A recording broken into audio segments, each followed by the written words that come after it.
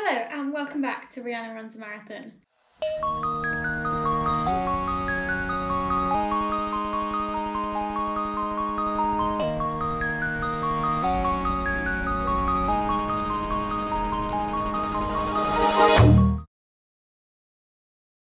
Today we're in a slightly different place. We're in the kitchen as I'm going to go through a few of the things that I've kind of purchased to help with my nutrition whilst I'm shooting to get that marathon. Nothing that I've purchased is necessarily required to run a marathon, and I'm definitely one of those people that doesn't really eat while I'm on the run, so I find nutrition is probably going to be the hardest thing for me. I think training to run a longer distance is going to be fine. It's going to be getting in that fuel in order to actually do the running, if that makes sense. So one of the first things that I kind of look towards getting when I'm doing longer runs is some kind of like electrolyte drink. I've never really found one that I like, so I usually buy different flavours every single time I purchase one of these, and this time I've picked up these high five tablets. And you get one of the tablets, let's get it out. You get one of the tablets and you pop them into a drink. And it's supposed to be for a 750 milliliter bottle. I don't have a 750 milliliter bottle though.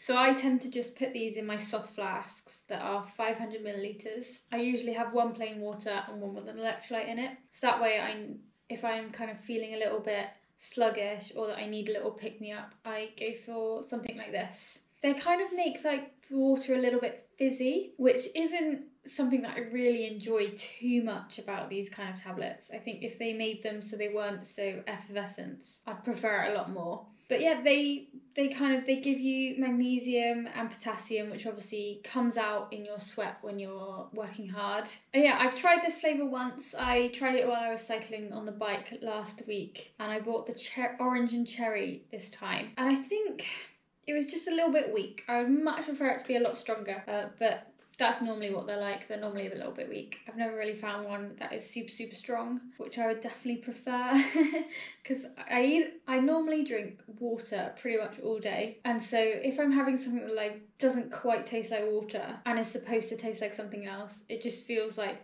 why? So I would prefer these to be stronger, but they're what we've got at the moment.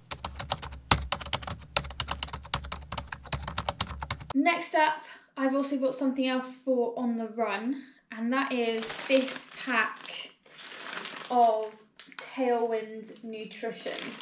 So this is just a sample pack. I got the caffeine-free starter pack because I'm not really one to have coffee or anything like that, so I don't want to start putting in caffeine when I'm not really used to it. I think that's probably going to be worse than just going with the caffeine-free. So this has 4 different flavours in it. I've managed to pick out 3 of them. Let me find the other one. There we go. So it gives you a lemon flavour, a berry flavour, an orange flavour, and one that's unflavoured. So they call it their naked flavour. And these, from what I can tell, is they're effectively one of these. So they give you back all your electrolytes, but they're also a food supplement. So they will give you 200 calories for every single one of these, which is quite a lot, especially if you're this is powder, by the way. So you put it into water and mix it, and then you just drink that, and it will give you 200 calories. So I think that's going to be possibly one to have for my long runs and try it out and see how it goes. Because whenever I have something that is kind of food-based, I almost instantly just feel like I need to go to the toilet. So maybe having something that's liquid-based might be a little bit better for me. So yeah, there's 4 things I've not tried yet, so I can't give my opinion on them at all. But if you use Tailwind, let me know how you've got on. I will definitely be trying them out in the next couple of weeks and giving them a go. So I can tell which one's my favourite one, and then hopefully purchase more of that. I'm going to put on the screen, hopefully it's already come up, what the prices are. And so what that kind of gives you per serving. Because these were just under £19 and you get 8 in there. So I think that makes them quite expensive per turn, which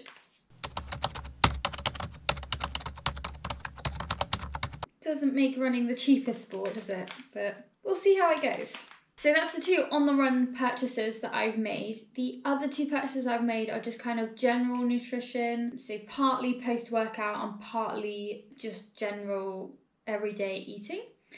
So the first thing I've picked up is some more clear protein from My Protein.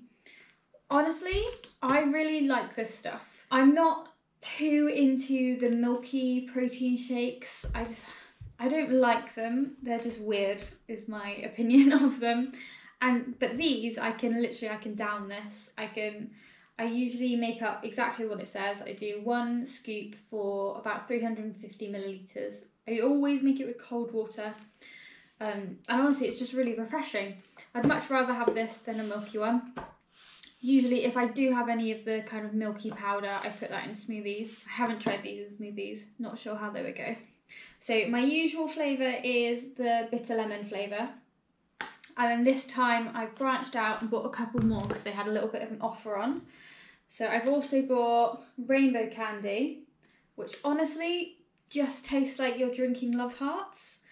So I know they do another Love Heart flavoured one, but I think they charge you more for that one. Just buy this one and I think this will go down exactly the same. And then the third flavour I bought was an orange and mango, and this effectively just tastes like tropical squash. So you're not going to really go bad with it unless you don't like oranges or you're allergic. These are all, I think they're all vegetarian friendly. So if you're a vegetarian, you can have any of these, I think. Do check on that. I'm sure I've seen it on them all. But they also do a vegan version. So if you don't want to be having milk whey, they've got a vegan version, and I've got that one in strawberry, and it is really nice. It doesn't quite taste like strawberry, but it tastes close enough that I don't really care too much. And again, I think they have a smaller scoop in those, so I think that is 2.5 scoops to the same amount of water, so 350 millilitres. And it just depends your preference, I reckon. These are a little less expensive, so if you are on a budget and you don't really have any dietary requirements, take a look at these. These are about £20 for one of these, and it says it's got 20 portions in it, so it's about £1 a portion, which is a lot better than you buying a protein shake, and I think it's a lot nicer. So that's after. I don't have this after every run, but I am trying to take it more because I know that I'm going to need some protein in order to build up my muscles and my strength a little bit more than I have recently.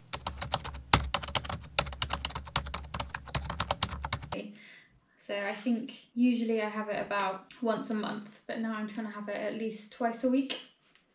Just have it when you come in. My final part of this haul is probably one of the weirdest things. It isn't really to do with running, it's just general health and nutrition, and I've just been trying to eat a little bit better because I found that during the day I'll either snack on everything or I'll make up loads of stuff and I'll have lots of food waste left over. So to try and tackle that, I've kind of looked into different food, I want to say supplements, but they're not really food supplementations. They are still food, it's just a slightly different way. And what I found is Huel.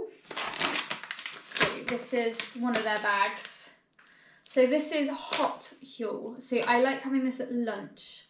It's almost like a really posh pot noodle. So you just put, I usually make up half a portion. So I'll take one of these scoops, put it in a pot, you boil the kettle, you put the amount of water in it, you mix it up, and then you leave it for about 10 minutes, and then you've got a meal. So this is the flavour that I was going with, because it was the best of what they had at that time, but they've just come out with 2 more, which is part of why I've put them in this Huel, because they're brand new flavours.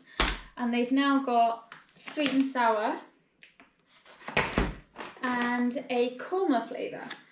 So I have tried these. I couldn't wait, and I had this one today, and this one I had last week, and this one is definitely going to be my go-to. It is really, really good. It is essentially just sweet and sour, and it's got little tiny bits of pineapple in that when you put the water in, they kind of rehydrate. So you get that little like pop of flavour, which is, I don't know, it just kind of makes it more interesting to eat. The tomato and herb one is fine, but it does get a little bit kind of repetitive and a bit stale.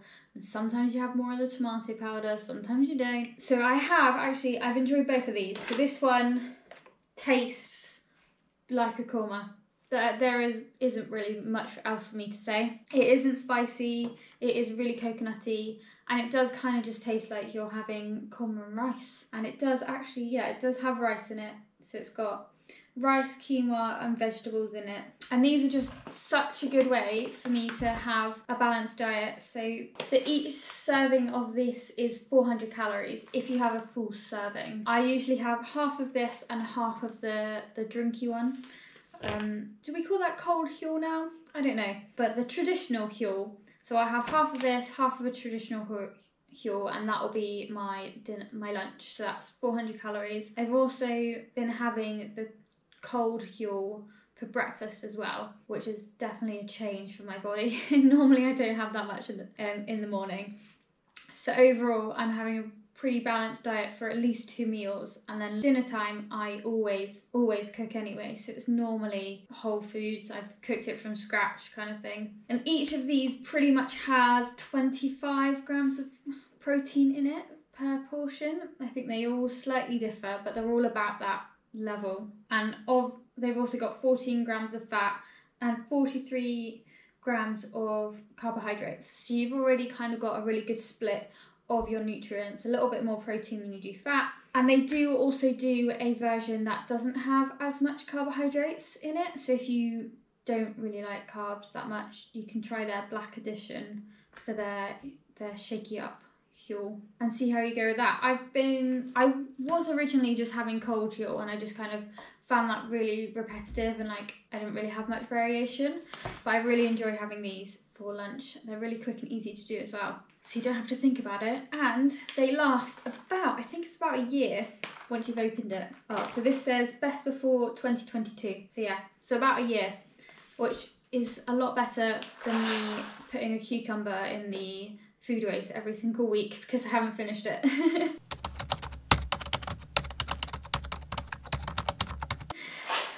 So if you're up for a change, give these a go. They also have lots of vitamins and nutrients in them, and I've mainly been using it to help me with my vitamin D levels, which aren't too great. That is my haul of nutrition that I have picked up recently. I don't really go too crazy. This is about all I'll have, and once this is run out, I'll look to purchasing more. But until that happens, this is what I'm eating. These ones every day, and then this one I'll put in for longer runs. This one also longer runs, and then the protein I'll have out as and when I feel I need it after a run. And yeah, that is it. If there's any nutrition that you've been trying out that you really enjoy, pop it down in the comments below and I will give them a shout out. Well, I'll give them a go next time I need to buy something. If you have any good electrolyte things that possibly don't make the water too fizzy, let me know. If they are strong, even better.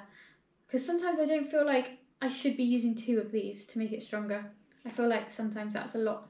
That's a lot of magnesium and potassium to be putting in my body that I'm possibly not equipped for. So yeah, if you want to see any more marathon related content, be sure to subscribe. Every week I am posting a weekly update where I just go through my week of training, mainly to keep myself accountable for it, and also to give myself a little review of what went well, what didn't go so well.